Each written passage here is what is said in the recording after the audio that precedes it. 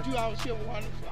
How do I know that's the truth? Anybody. I had the water hose in my hand. I was Anybody can get the hose. And this is just further proof. NANI? Dynamite! Dynamite! Yo. How you doing? My name's Cheryl. This is the Identity Booth. Cops be fucking up, right? I often wonder, like, when a cop is called to a situation, is there any critical thought put into process? Oh wait, before I go into this rant, can you like, share, and subscribe? You know, all the cool YouTube stuff. 90% of you guys are new here. Just hit the subscribe button. If you made it this far, hit the subscribe button. You might find something you like. But I often wonder if, like, police just take the critical thought process into it. Like, do they understand that they don't have to do anything?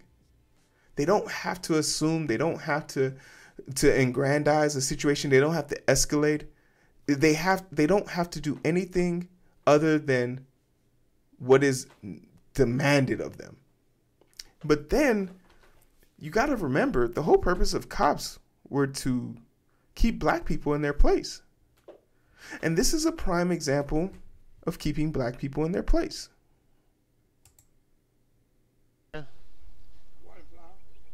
Are they saying that? Is that your vehicle? It's not? It's the neighbor's vehicle. The neighbors? 314, I'll be on 13. Okay. 10-4.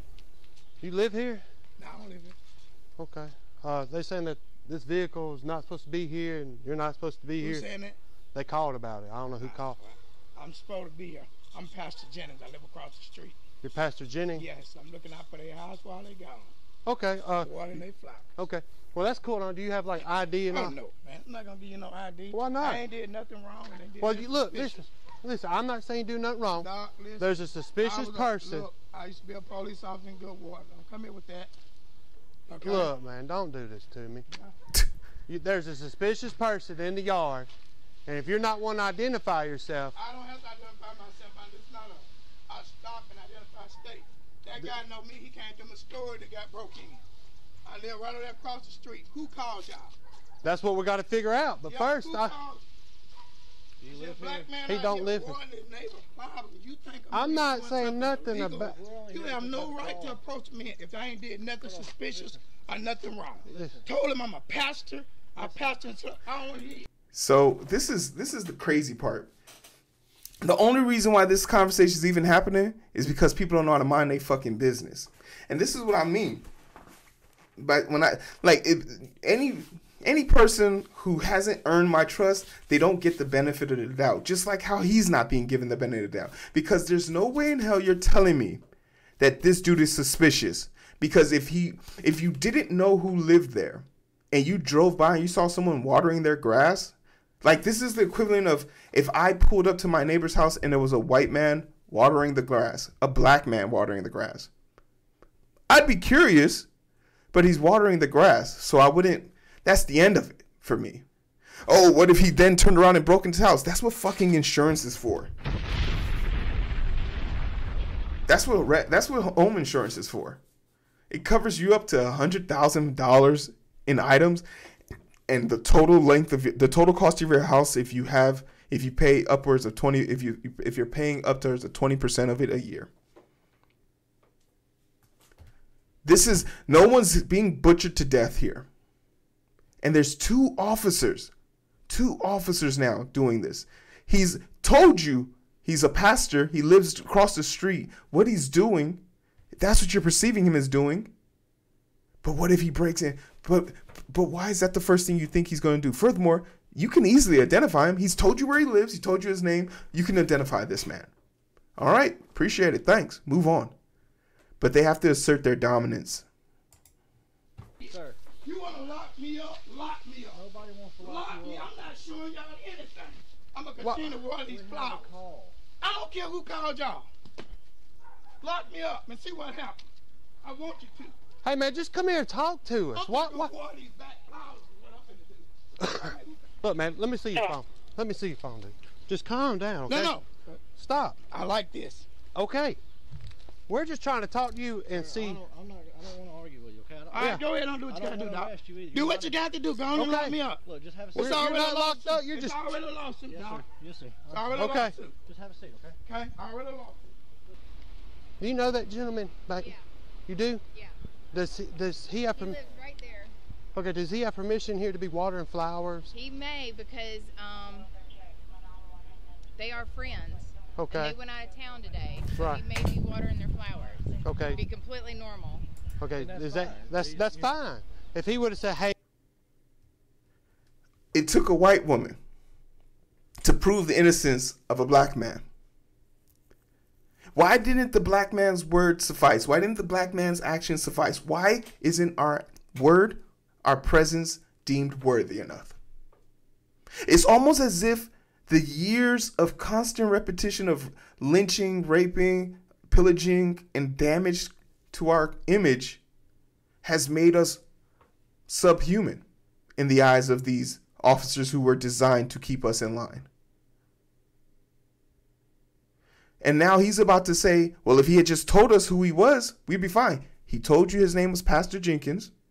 He told you he lived across the street. He told you he told you he belongs here, and that the homeowner said he could be watering the grass. He told you everything you needed to know, but they want to make sure he knows he's not in charge. Hey, I got this. Gave his identification because he's a suspicious person. He said that's not his vehicle. It's there. In Louisiana's not a stop and ID state, and suspicion is not a crime. Suspicion is not a crime. If suspicion is a crime, 2 armed officers harassing a black man doing nothing but watering the grass is suspicious to me.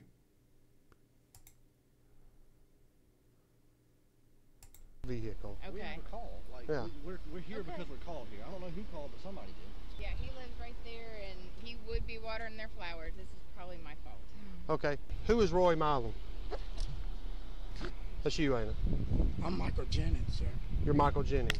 Who is Roy Milam? I don't know. Okay, that's who that vehicle belongs to. Yeah, that's Who all I lives know. in- His name is Roy. That's who lives here? That's Roy.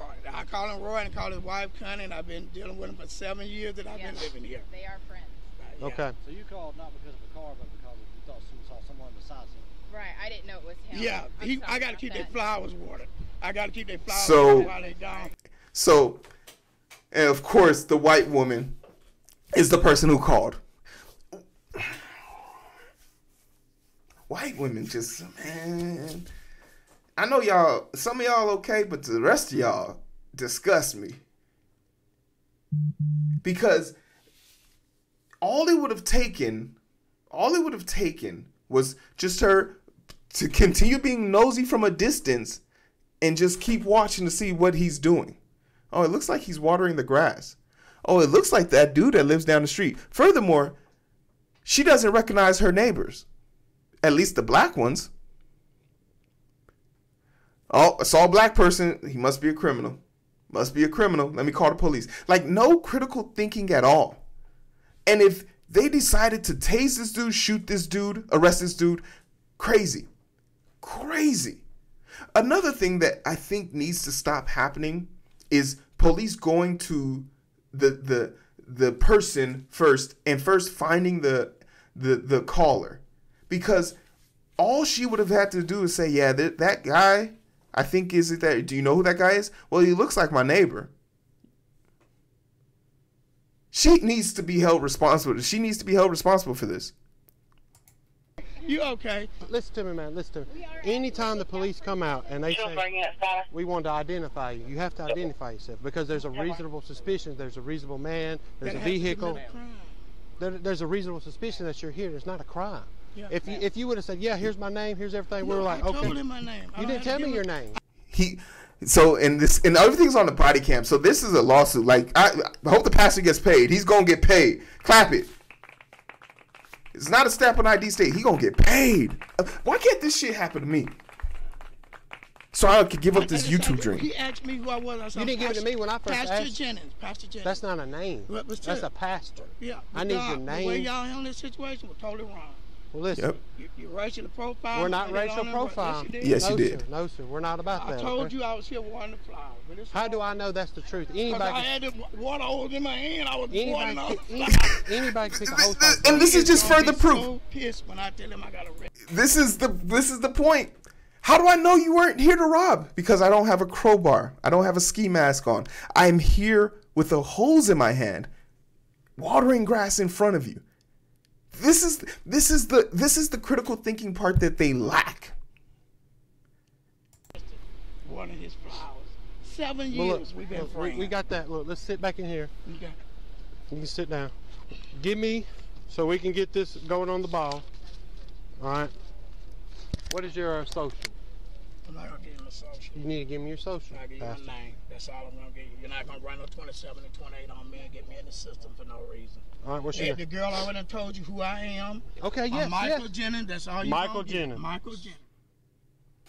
A black pastor in Alabama says police unlawfully arrested him May 2022. He was watering Children's. Police arrested Jennings on 22nd and charged him with obstruction of government operations according to a criminal complaint. A municipalist judge dismissed the case in June, according to the court documents provided to the USA Jennings attorney. The arrest charge were irrational, irresponsible, and illegal, Daniel says in the statement. Police department was not immediately available for comment. I'm supposed to be here. The police body cam shows officers approaching, shouting and suing, We saw that. After officers handcuffed Jennings' neighbors who called the police, suspicious person tells the officer he recognized Jennings. When the police asks if he has permission to be at the home watering the flowers, he says he may because they are friends. Legal action against the department is forthcoming, Daniels told USA Today. A march and rally in Birmingham planned to support Jennings. Okay. He said Daniels was among the attorneys who represented the family of Andrew Brown Jr., an unarmed black man who was shot and killed in Elizabeth City, North Carolina in April 2021. The family, which filed a $30 million civil rights lawsuit, was awarded a $3 million settlement in June. Chief Richards of the and Children's Police Department may think all they have to do is drop the charges and this all goes away, said Jones, another attorney representing Jennings. In the statement, this was a crime, no mistake. I would hope that the Childersburg's police department would understand the difference. Yeah, sue their ass. Like, fuck it, clap it. I'm happy to see it, happy to hear about it, honestly. But just let that marinate. A neighbor not willing to mind their own fucking business, and a mixture of cops who just don't want to get. How do I know you're not robbing the place? Because I'm watering the fucking flowers. That's the statement of the year. Nothing much needs to be said after that. Like, that's just all you really need to know, and all you really need to fucking really understand and feel about this situation. So, I appreciate everybody being here.